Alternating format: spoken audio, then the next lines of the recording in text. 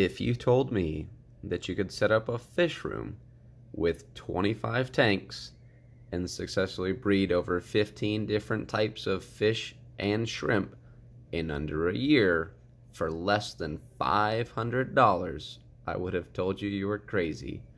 But I did it. Stay tuned to find out how.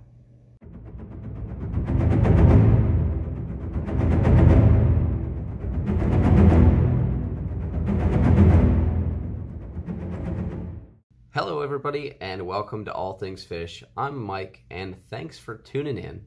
I appreciate you taking the time out of your day to join me on this journey as we explore the world of Aquaria. And if you caught my first live stream the other day, it was I would call it a success. We had way more folks than I expected to show up. Priscilla from Swiss Aquatics was a great co-host, and I'll definitely have her back. And we got into some great chat, and we all did some learning. We got into some talk about medications, and that's one of my weak points. So I think one of the next streams will probably specialize in medications, so that I can learn some more, you guys can learn some more, and we can all become better hobbyists. That'll be Tuesday night at 10 o'clock Eastern Standard Time. Will be episode 2 of my live streams, and it will feature Priscilla MK from Swiss Aquatics again. So I hope to see you there. But enough of that nonsense. Let's get down to business. So I've been in the hobby for 15 years. You guys have watched the videos. You kind of know my background a little bit. But I've never had the opportunity to set up an actual fish room, whether it be working or just for show with a few display tanks. That's largely because I rented my homes instead of purchasing a home. But last year, in October, my wife and I bought our first house. So that's pretty exciting. It was a little bit older, so it needed some work, but it had a basement, and it had a lot of potential for a fish room. So I started looking at options and kind of running the numbers, and you know, the prices on new equipment are insane. But luckily, if you are patient and know some people and keep your eyes open, you can score some great, good gear in excellent condition for pennies on the dollar. There's people setting up fish rooms and tearing down fish rooms all the time. And the aquarium equipment, as I'm sure you know, doesn't hold its value for a grab, which is great. If you're looking to pick up some equipment, you can find some good used gear really cheap. There's a lot of gear that you don't want out there that's been used too, that hasn't been taken care of that great. But fortunately, one of my friends who had been breeding everything from killifish to discus to main lake African cichlids and apistos and shrimp for many, many years, he decided that it was time to get out of the hobby, which offered me a great opportunity to snatch up his fish room. And let's take a look at what I got, where I went with it, and how I put everything together. So I had a pretty good friend who had been keeping tanks for many, many years, and he had set up several fish rooms over those years, who had recently moved into a new house, and he went from 70 or 80 tanks down to about 40. And after being in his new house for a couple years, he decided that it was time for him to downsize and shut down the fish room for quite a while. So he offered me up this deal, and he had a wide variety of tanks, everything from 2.5 up to 55 gallons. And in total, I think I actually got about 30 tanks from him. 35 is probably a closer number. And just the cost of tanks alone, varying from 2.5 gallons up to 55 gallons, would easily have cost me over $500. And not only was I able to get the tanks from him super cheap, but I also obtained all his sponge filters that he ran in those tanks, to include some Hamburger Matten filters, as well as a Gemco LPH 45 linear piston air pump to run the entire room, which if you've looked at prices on those lately, is about $200 to $250. So already, if I were to buy this stuff new, I'd be well over $750. But I bought everything from him for far less than $500. He cut me a great deal, and I not only did I get the equipment, but I got a ton of knowledge and some great tips from him. So I was able to get all these tanks from him, and I didn't necessarily know exactly what I wanted to do with them. and I didn't exactly know what room I was going to put them in. But after getting all this equipment loaded up into a U-Haul, drug it to my house, threw it in the basement, kind of sorted it, organized things, figured out what kind of direction I wanted to go. I found this room. There's a room in my basement. It's roughly, I don't know, maybe 8 by 10 or so. And it seemed like a good option to temporarily make a fish room until I decided what I wanted to do for sure and if I wanted to go bigger or not. So I found this room in my house. I decided I wanted to paint it. So I ran to Menards or Lowe's, Home Depot, etc. and got a gallon of paint for, I think it was 20 bucks. And I had a roller already. So I started painting this room. And things were looking nicer already. Obviously, it's not the type of room. It's in the basement of a house that was built in the 20s. So it's pretty old. So I wasn't looking for perfect. I just wanted something that I would be more comfortable in and enjoy a little bit better. And so I kind of cleaned it up a little bit, and we got the rooms painted. And then I started kind of moving tanks in and testing things out to see just exactly where I thought I might want to put things. So here you can see I started taking these 15-gallon tanks that I got from him, which are great for breeding, by the way. I've bred everything from multis to guppies to shrimp to jewel cichlids in them. And I set them up, and I had this room that I was able to put tanks in, so who's going to wait to fill them up? So I went ahead and got some tanks set up and filled them up so that I could get them going and you know, have some fish going while I built the rest of the room. So I had some tanks in place, and instead of just having, you know, air pumps and air lines running all over the place, part of what made this deal so good was that he included the entire air loop with his Gemco LPH 45 linear piston pump that he used to run all the sponges in his tanks.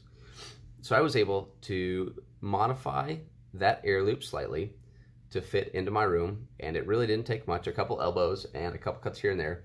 But he already had the nickel-plated self-tapping airline mounted into the PVC, so I didn't even have to burn my time doing that. I had all the little valves, which in themselves, they're not cheap. They add up, especially when you have 50 to 100 of them. And I was able to build this air loop in my room now to include, you can see above the door there's more or less an exhaust or a blow-off valve. So finally got all that air loop together for the time being. It wasn't perfect, but I knew that for the foreseeable future, for the temporary time frame that I wanted it for, that would work just fine. So I got the air loop set up, and I had tanks in the water, and started to put things together a little bit more. And so I had those 6 tanks kind of running, cycling, and I had all these other tanks. I had 3 40 breeders, I had a bunch of other tanks, and I didn't exactly know how I wanted to lay out the room. So I went ahead and I took some masking tape and just started kind of taping things out on the floor. I knew I needed 1 rack for the 40 breeders, and then I had these 8 acrylic tanks. So I drew up a design for some stands, and I'll include another video down the road of how I built those stands, so you get a better look. Maybe it's something that you want to replicate or you know, modify a little bit for your own uses. So I started laying out what I wanted to do, where I wanted things that would give me maximize the number of tanks I could have in there while still being able to walk around and work comfortably. And then it's a fairly small room, so I knew I wanted to just heat the room instead of individual tanks. So I went to Menards and I picked up a little oil heater for 30 bucks and started grabbing. Every time I went to the store, I grabbed a bag of pool filter sand. It was like $5 for 50 pounds. And I got some wood. I got a bunch of 2x4s, and before Corona, 2x4s were cheap. Now they're absolutely insane, but it's definitely doable, and I started making stands. So here you can see I'm putting together some stands that would end up being a 40 breeder rack that would hold 3 40 breeders. And these would later house some multifasciatus shell dwellers and a couple different species of rainbows. And originally I thought I wanted it over here by the door, later changed my mind. So you'll notice in the videos that actually changes places. Additionally, I built the stands so that I'd have enough clearance to be able to reach into the tanks fairly easily. So kind of did some test measurements along the way, and that worked out just fine. I tested the space heater that I got in the room, and it was able to keep the room at a comfortable temperature, even in the middle of winter. So that worked fine for me. It was excellent. I think I spent 30 bucks on it. Definitely well worth the money for the size of room that I was using. Now your mileage may vary, your requirements may be a little bit different. But now I had some tanks filled up, they were ready to go, the room was heated, so I started picking up fish. And like I said, I had those 8 acrylic tanks, and I started kind of laying out where those would go. Here you can see the rack of 40 breeders got moved over to the other wall, so I could test fit where these little 8 acrylic tanks were going to go. And each one's about 15 gallons. I actually received them super cheap. There was a university that had a bunch of these acrylic tanks, and my buddy picked up a bunch of them, and he had more than he could use, so he cut me a great deal. So I got those in there, kind of mocked things up, and then started building the stand that would hold those. And I used more or less the same design that I used for the triple 40 breeder rack, and that's basically just simple either 2x4s or 2x6s, whichever one you feel comfortable with. The strength of a 2x4 is sufficient. However, 2x6s kind of give you a little extra peace of mind, and for the negligible cost difference, peace of mind is always great. So started putting these together and kind of fitting tanks in there to see how that was going to play out before we finally got it in place. Since these were acrylic tanks, I wanted the entire bottom of the tank to be supported, so I went and got a sheet of plywood for 20 bucks and a sheet of foam for another 5 or 6, and threw that together, and I was able to get my tanks set up on there. Now you will see that these are plumbed. The university had them set up for more or less an auto water change type setup, and I plumbed this to an extent that you'll see a little bit later here, but I only used it for draining. I didn't use it for filling. I use a lot of RO for these tanks because of the fish that I was keeping in them. So I fill them by hand, more or less using a pump and a tote full of RO. So you can see the room had tanks set up. The room was also used for storage. It had this weird, it was that shelved kind of foundation that you often see in some of those older houses. So I was able to put storage up behind those tanks for now. And then I went on Amazon and got some of these 2-foot linkable LED fixtures. I think I got 10 of them for 40 bucks or so. And I was able to mount those in the stand over those 15-gallon acrylic tanks. They fit in there quite nice. The light was more than sufficient. I'm able to grow low light plants with them, mosses, etc. And they're up, out of the way, linked together, and they worked. For the cost, they worked really well. I would definitely recommend them. So I had the 340 breeders, I had 6 15s, and then I had these 8 acrylics that were all set up. But I decided that wasn't enough. I wanted to maximize the space that I had even more, so I built a rack that would actually sit on the lower ledge of the fish room above the 15s, so that I could put more tanks up there.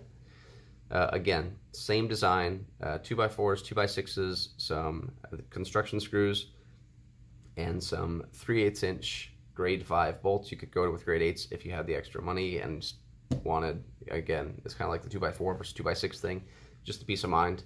But I think grade 5 worked just fine in this application. And here's just a few quick clips where you can kind of see myself putting stands together. And then it was time to move the stands into place, test fit them. You can see here they fit just fine over those 15s. I gave myself an ample amount of room to work without having the tanks on the top shelf being way up in the air. So again, I put another sheet of plywood. Like I said, add up another 20 bucks, and it seems like it's a lot, but I added up things over time, and this all worked out to be 25 tanks in a room for less than $500. And you can see where things are kind of, the room's closing in, things are filling up, the room's closing in.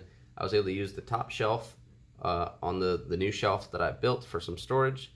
The middle shelf, I was able to test some different size tanks in there. I had some other acrylic tanks. I tested some 10s in there, some 20s, just to see how they fit and if they'd work out for me. And fortunately enough, it did. And then you can see that I used, before I ended up tearing this whole thing down to build my new fish room, you can see where I used storage on one side, and then the left side there I used for green water and to raise out some fry. And again, here, like I said, you can see the green water in the tank. That's a 10-gallon tank on the left with a 5 and then a 2.5. I used those for hatching rainbow fry out and raising those up until they were big enough to go into a larger tank. Had lots of options for storage. Again, because of that shelved foundation design, I had storage behind the rack as well as on the shelves that I built.